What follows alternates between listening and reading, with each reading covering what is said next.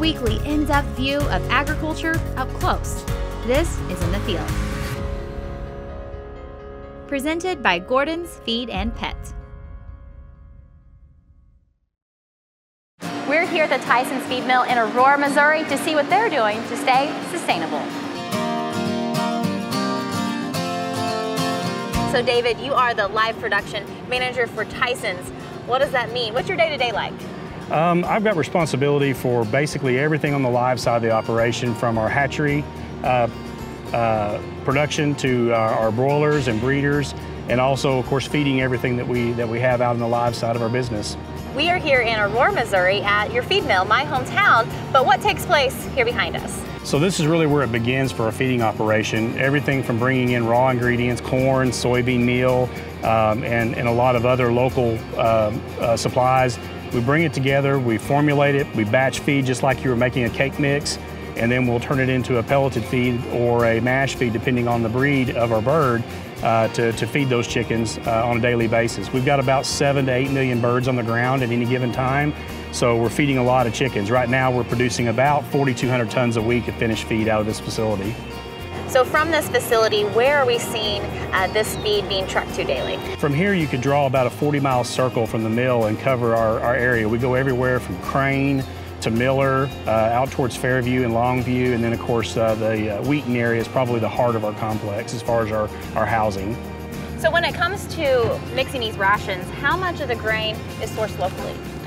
Well, our diets are primarily a corn-soy diet, and for the last 3 years we've been able to basically source 100% of our corn and soybean from local or regional. Now soybean's a little different because it's produced here, but it goes up to St. Joe area to be crushed and then brought back down. But yeah, we've been really fortunate to be able to do that locally, which has not always been the case here. And what does that mean to our local Southwest Missouri economy? Well, Tyson Foods in general and Monette, if you consider the whole complex, is an impact of about $210 million a year to the Southwest Missouri.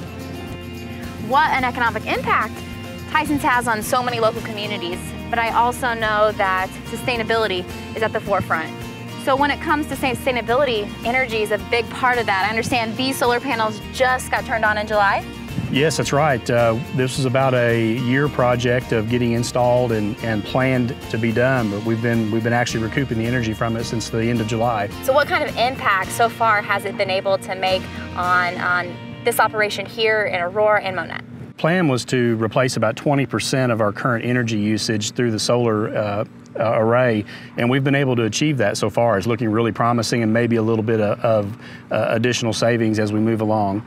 So this might seem like a silly question, but how much does weather impact the energy coming out of these solar panels? Actually, that's a really good question because it has a great impact. Just the seasonality, the daylight hours that we experience this time of year impact the ability to absorb those UV rays. Rainy days, snow days, all of those things impact that. So the way we look at it from a payback standpoint is over time. So let's talk about the why. Why solar energy? Why is Tyson's concerned about remembering renewable energy sources? Well, I think there's two answers. One is it's just kind of the right thing to do. The mill was built in the mid-90s, and so technology has come along and has improved and given us a viable alternative to look at. So we should do that, is just doing the right thing and making our business model better. Also, obviously, energy saving, energy costs that continue to go up make us go and look for different alternatives. Why solar specifically really came down to where we're located and what the wind opportunity was versus the solar. We already own this property, so it was wide open space that we had the opportunity to use, and we really made just a business decision based off of that once we committed to doing the project. So I understand this is the first solar energy project for Tyson's. What's next? Are they going to be implementing this project, these plans elsewhere? Absolutely. I'm aware of 4 or 5 projects that are in process right now, and this is kind of the testing ground for if we see the success and see the payback on it, it makes it a really easy project to expand elsewhere. So what do those numbers look like? How much energy are you saving? So in sheer dollars, we're saving about $8,600 a month. That'd be the equivalent to about 100 cars being taken off the road from a footprint standpoint, or 10,000 trees in a month's time. So it kind of puts it into perspective of what we're really trying to achieve over the long haul. And seasonally? Yeah, that would be at peaks. In the summertime, you're going to be producing over 1 megawatt of power a day. In the winter, obviously, that'll be diminished by the amount of daylight hours that we experience. You mentioned projects. Anything taking place locally?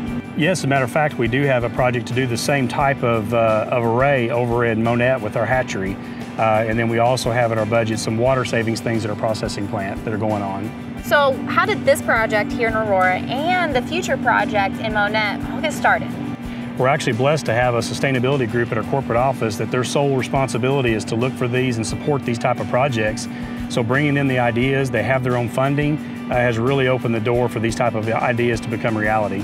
We all know Tyseon Foods. They have operations all over the world, and that means lots of opportunity, but responsibility to sustainably feed our growing world.